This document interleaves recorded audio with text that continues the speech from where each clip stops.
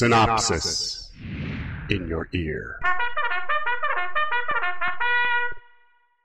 Good morning. I'm Trish Pahanik for Cynopsis, kicking off the week. It's Monday, April 24th, 2006, and this is your first early morning briefing. Here is today's top story. Well, Fox and Toyota will team up to produce Prison Break: Proof of Innocence, seen exclusively on mobile phones. This series is a spin-off of Fox's Prison Break. Each mobisode will be just 10 minutes long, and each will begin with a 10-second spot from Toyota.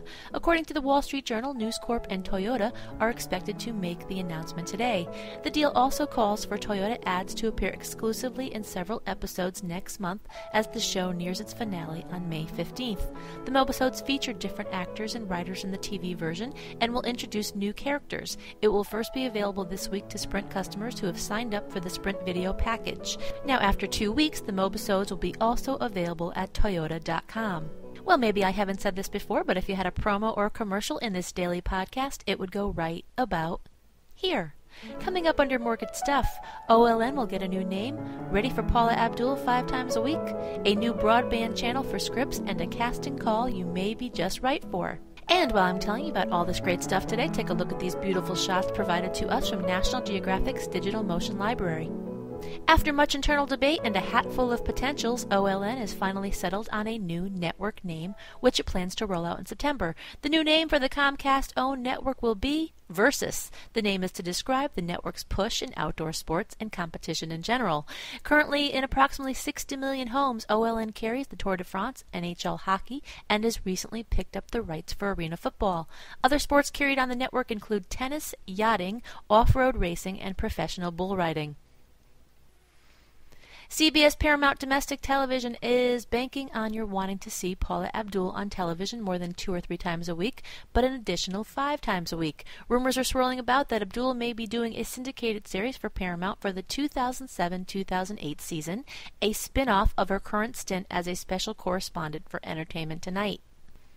Scripps Network will launch a next broadband channel, HGTV Bath Design, on May 1st. The channel will contain about 200 streaming videos on the latest bath design trends, tips, and innovations. The new channel can be accessed at www.hgtvbathdesign.com.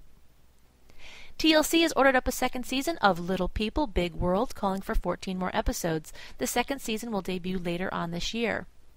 A correction to tell you about today's season finale of The Apprentice on NBC is not on May 22nd, as I told you last week, but it's actually scheduled in the post-May sweep month of June, airing on June 5th to be exact, from 9 to 11.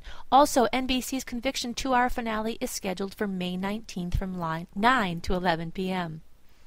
A casting call to tell you about. Production company Embassy Row is looking for a host, it can be male or female, for a new daily news show. It will hold an open casting call in New York City this Wednesday. If you're between 21 and 34 years old, you're internet savvy, and can read a teleprompter, perhaps this is the gig for you. Casting call will be held on Wednesday the 26th between 11 a.m. and 5 p.m. at 435 West 19th Street, 2nd floor, between 9th and 10th Avenue in New York City. Good luck. Moving along to the rating summary for Thursday, Friday, and Saturday night according to Live Plus Same Day ratings from Nielsen Media Research. CBS took first place on Thursday with a 5.315, adult 18 to 49. At 8 o'clock, CBS started their lead with Survivor Panama at a 5.417. A repeat of CSI at 9 o'clock on CBS almost came in with the same ratings as the previous hour, delivering a 5.415. CBS maintained its evening of fives and took home a 5.014 for Without a Trace at 10 o'clock. On Friday night, ABC took the lead, though just barely, with a 2.58, adult 1849. At 8 o'clock, NBC, with Deal or No Deal Repeat, did the best with a 2.49. ABC, with the first hour of the special edition of Primetime at 9 o'clock, came out on top with a 2.48, and at 10 o'clock, the second hour of Primetime on ABC secured their winning position, delivering a 3.19. Fox raced to the finish line on Saturday night with a 2.59, adult 18 to 49, from 8 to 11. Fox started off the 8 o'clock hour with the NASCAR race in the lead with a 2.08.